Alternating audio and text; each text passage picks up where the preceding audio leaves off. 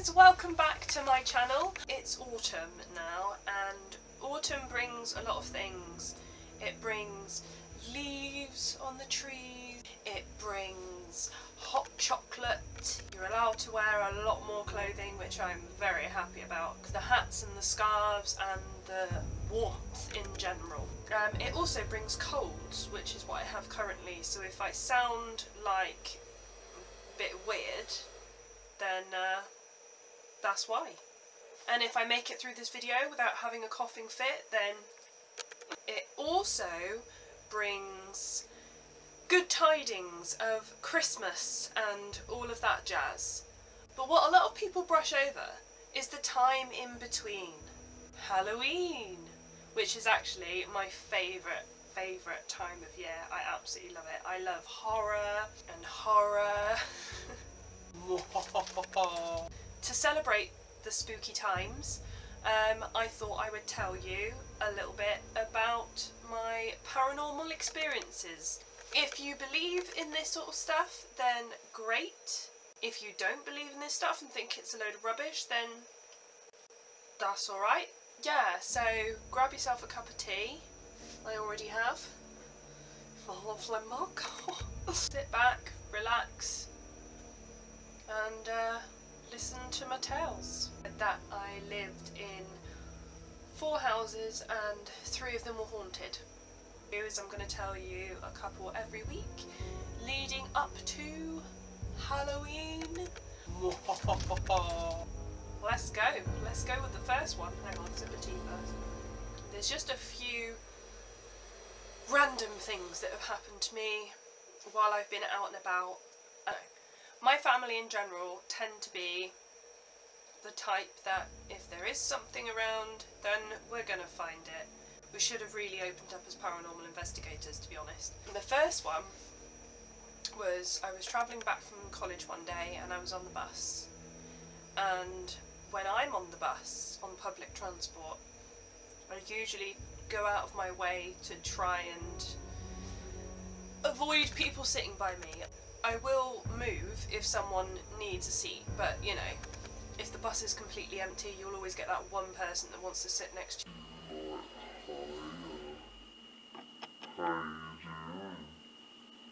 I remember very clearly I had a book in front of me, Sudoku. I didn't really look up as such, but you know when you kind of like glance to the side? This old man walked past, I saw his hand go up the sides of the seats, grabbing the poles as he went. I heard him sit down behind me. And you know, like when you can feel people sat down behind you? Anyway, I saw this old man physically walk past me and sit on the seat behind me. So I was just sat there with my Sudoku book. I remember thinking to myself, my God, that man's breathing is really heavy. Because all you could hear behind was like someone had been running a marathon and then stopped. So that's the only thing that really sort of made me take any notice. So anyway, I'd carried on with the Sudoku and I'd heard this breathing the whole way back. I got off at the very last stop. The bus driver said back to me, "Right, everyone off."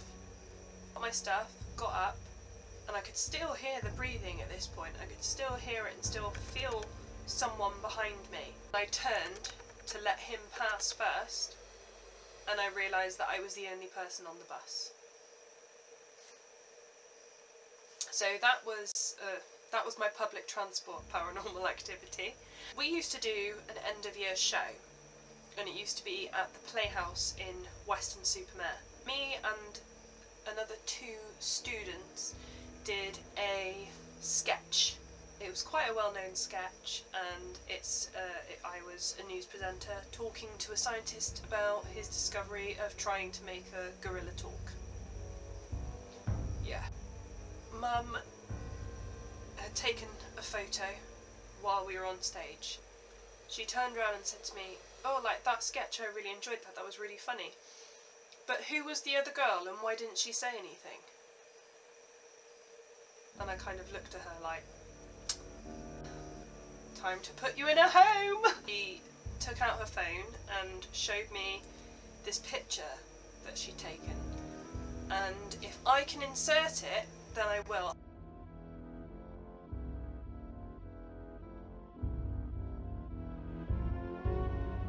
In the photo, there's 3 of us positioned on stage.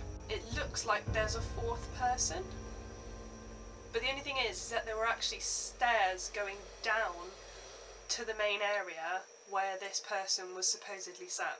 There were no lighting effects being used, it was literally just lights on and us on stage. There was no fancy schmancy lights starting here, there and everywhere. It actually looks like she's in a completely different position to what I am. I have my hand up like this with a microphone. She has her hands on her laps. Well, I'm assuming it's a girl. That was really weird. So that was my other experience outside of the home. My first house, I don't know if there was anything necessarily like bad, but some of these places you get a feeling when you walk in there. It was always like someone else was in the room, or someone was sat in the room and you were gonna go and disturb them. That's what it felt like. When I was younger, I used to cover my ears with the pillow because I was convinced that people used to come into my room, sit on my bed and try and talk to me. To this day, I still do that. Yeah, that was a bit weird. Next year, that's what it used to be like, and they used to whisper, so I used to cover my ears over. So that was creepy. Nothing else ever happened. The second thing that always used to happen in the house was that someone would walk up the drive, past the kitchen window, to the front door and then stop. The amount of times that we opened the door expecting it to be a postman with a package, or we were expecting someone to turn up and it wasn't. There was just no one there, but you could clearly see a shadow or an outline of someone walking past the door. The other thing that used to happen is that whatever room we were sat in, if we were sat in the living room, we'd be sat down like watching TV, and my mum would go, "Oh, I could really do with a cup of tea." The kettle would switch on. That was a bit weird as well. But at least it was helpful. So I had an imaginary friend, well, I say imaginary, she might not have been, called Mary. I don't know if I named her Mary or not, but she used to wave at me out of the bedroom window when I was outside in the garden, or sometimes I would be in the bedroom and see her in the garden. She used to wear like just a big long nightie down to the floor, and I remember thinking, oh, it looks like my granny's nighties. My friend came back and stayed. We had a sleepover at my house. At this point we were probably like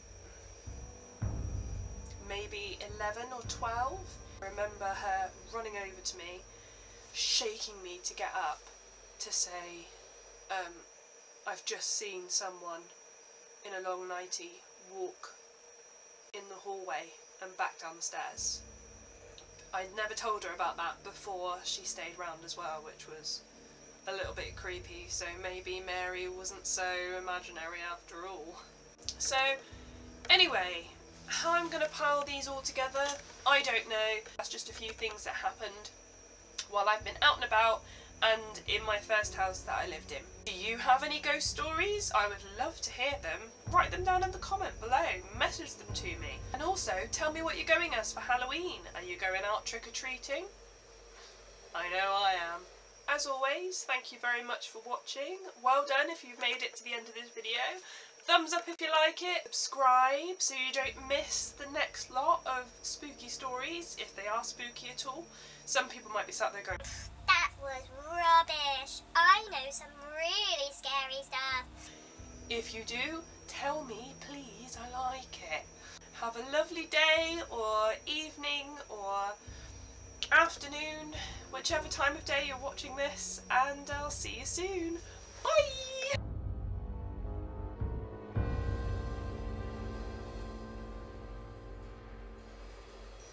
Oh.